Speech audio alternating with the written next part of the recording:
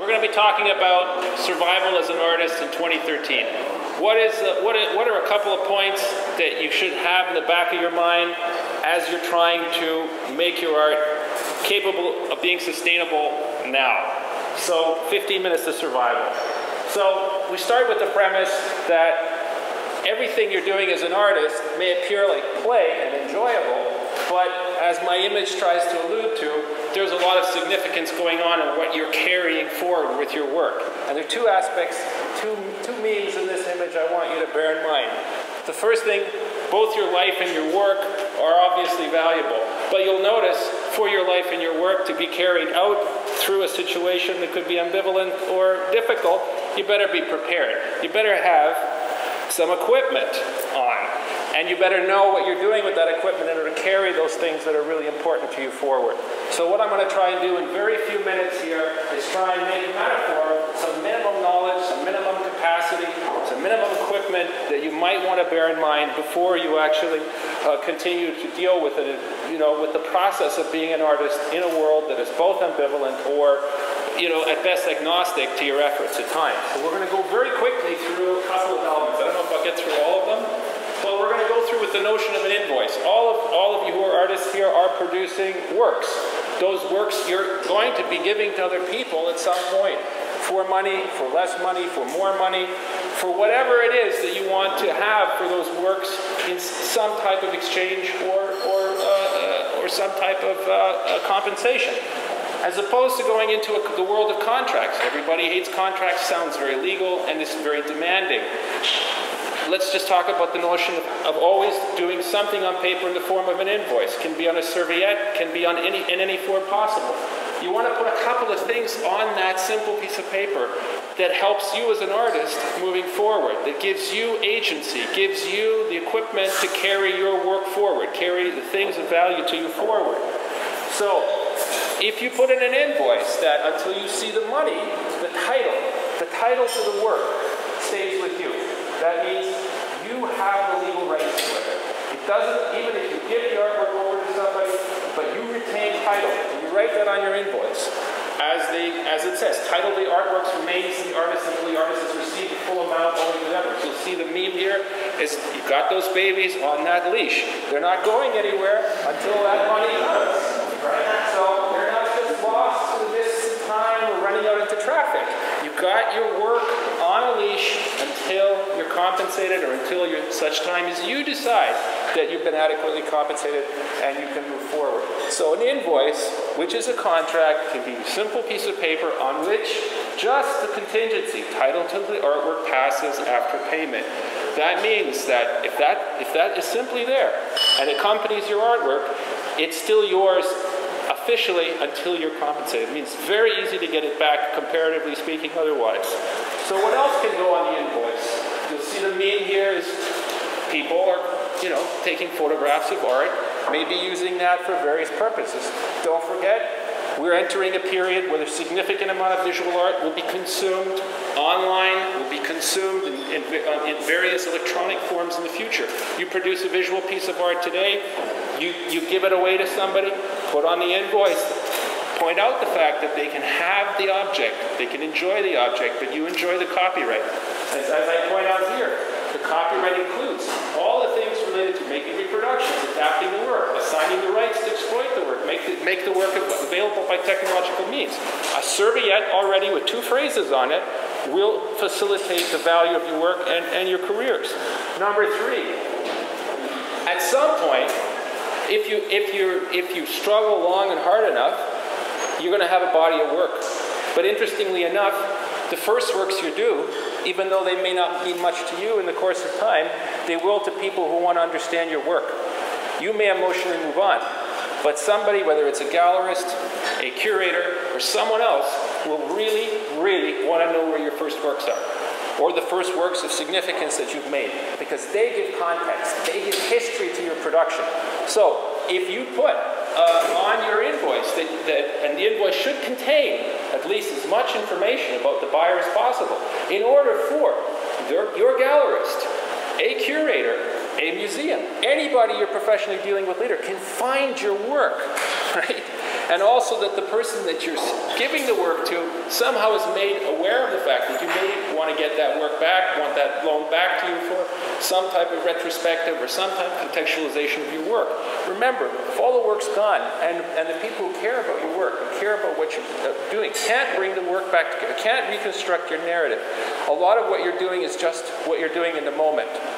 And that may be fantastic, and that might work too. In a lot of cases, it's not enough for people who want to support you and be behind you. So the question of including these terms in an invoice, buyer agrees to make the artwork available upon reasonable request for exhibition at the artist studio and galleries and museums. Okay, we're going to burn through this. So mean here, right of first refusal.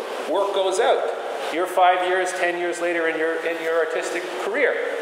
The point is, you may have representation at that point. You may have something like representation at that point. You don't want works that are meaningful to your body of work, maybe a number out there, just moving randomly in this space. This can be very, very disruptive to your gallerist's ability or your representation's ability to work well with your career, stabilize your career, give you a footing under you. So here we see, is the work going onto the main highway, or is it going off the off-ramp, perhaps to your current gallerist? So if you included a provision in your invoice, again, just a serviette with one line on it, before the artwork held by the buyer, or any it doesn't have to be as technical as this, but before the artwork held by the buyer, any transferring of the buyer may be sold or otherwise transferred, the artist or his or signees shall have the right of first refusal. What does that mean? That a person who has the work comes back to you and asks you, do you want to match the price I can get for this? Or should it go on to the highway of commerce? So these are the four elements that, if you just include them in any kind of any type of documentation which you need to do for your own interests, are very helpful to people who want to help you. So let's burn through to the next biggest, hottest question of artists generally who like to do it for their lives: representation. How do you get representation? And I won't go through the list because we can post the list later. The number one way to get representation in the gallery is to be recommended by an artist already at the dinner table. So unless you're going to galleries, familiarizing yourself with the people at the table, and you have legitimate and organic overlap with them, you are most likely not going to get representation. It's, again, if you look at where we have solo or group shows, it's at position 3. That doesn't mean that one is maybe 40 or 50% of recommendations lead to representation. Number 3 doesn't mean just as many, it means significantly less. So in this order is the order at which representation can be statistically understood to take place. So it's really important not to confuse production of high quality work with the path to representation, if that is part of a sustainable career as an artist. You must understand how the world works in this way and respect it. It's not about just being a sycophant and just hanging around and being a pest.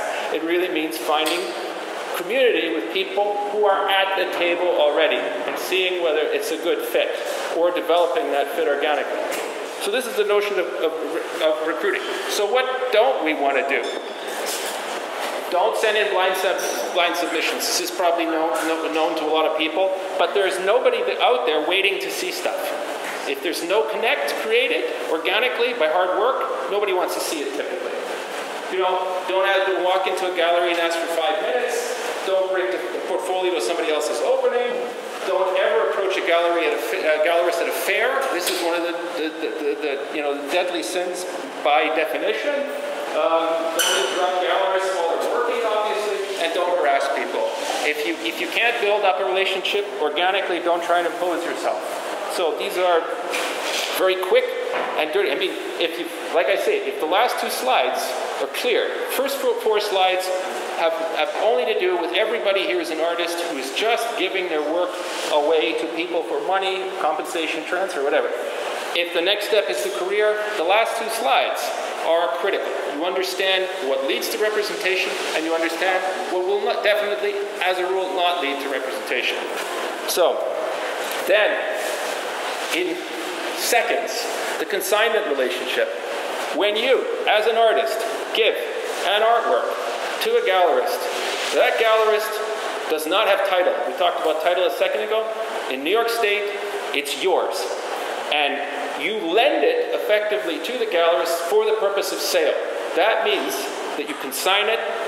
The artwork itself is what's called trust property, and the profits from the sale of the artwork are trust property. That means they do not belong to the gallerist. They belong exclusively to you, without question, by law. And it is almost impossible by contract to change that. So whatever you're signing in terms of contracts or whatever the verbal agreements you may or may not make with a gallerist, bear in mind, the law is not terribly interested in that. It has imposed a very high standard on that relationship by law. And you give your artwork up, does not belong to the gallery, does not belong to the gallerist, it belongs to you. You have title. If that person sells that artwork, that money, by law, has to go into a separate account for your benefit. It cannot be commingled with the gallerist's other monies. If it is commingled, it's a crime in New York. It's a misdemeanor, but it's still a crime, as of a year ago or so. So, I will go, how much time have I got? Drew? Okay, I'm good. Okay. So, the big F word in the art world that many of you will only never have heard of, fiduciary obligations. A gallerist is your fiduciary. That means the gallerist owes you a very high standard of care in terms of accounting to you and transparency. In the real world, this doesn't seem to be the case. The gallerists choose you. They may, you know, in the obscurity of the relationship, be making all kinds of decisions. Ultimately, by law, they are obligated to do what you instruct. Sounds counterintuitive, but that's the law. They are your agents. That's what the law says about that relationship. So if you get into a situation where you're in a conflict with a gallerist, I'm not saying that you should seek conflict or try and lord over the agency factor against them, but you have to get out of the notion that you have no recourse. You have significant recourse, and if you have the right vocabulary to articulate that, the law is on your side immensely. So typical things that these fiduciary duties mean: to deal fairly and honestly, disclose all information, to make account of any profits, and care and manage for the consigned artwork prudently. So this is the consignment relationship. You must distinguish as artists in a representation between consignment, which is a trust, your artwork is trust property to the gallerist, but you're also often in a relationship of representation.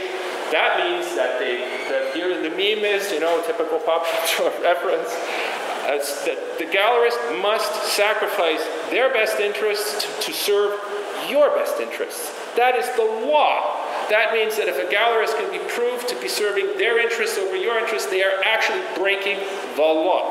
That's not going to help you in all instances because the law is not going to rush to save your ass. But you must be aware that the gallerist as a professional has to have an understanding of these standards of care for which the law will obligate them.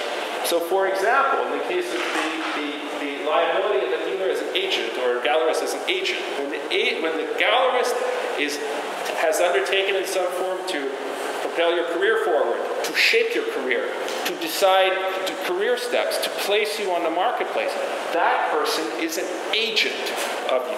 Just like when somebody represents you in any other matter, they're subject to very high standards of accounting and having your best interests. And all of that is capable of being looked at by a court or by the legal systems. Again, not the goal, but you just have to bear in mind that the de facto power relationship is not the legal power relationship. So, the gallery has a fiduciary obligation to act exclusively in the artist's interest and must scrupulously give up all advantages beyond the contractually defined compensation for services. You have to think about that. That's imposed by law. Almost impossible to contract out of. Now, this is my last slide, fortunately. The art fairs. I'll start my whatever here.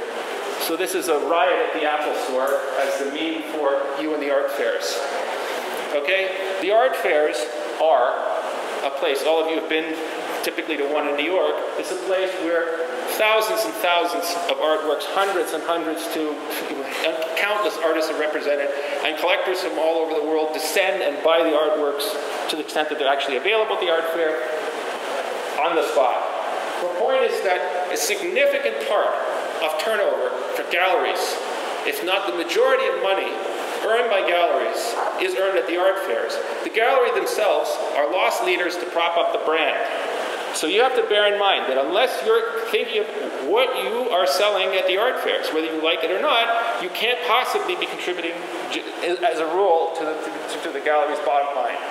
So as much as the art fairs are a scourge, they are the economic savior of most of the galleries out there trying to lord their relationships over you. So bear that in mind, and don't think that just because you're going to get a solo show in the gallery, that that's going to be your career. Your interest to the gallerist will depend now and moving forward on how much of your stuff is selling at the art fairs. That's it. Questions?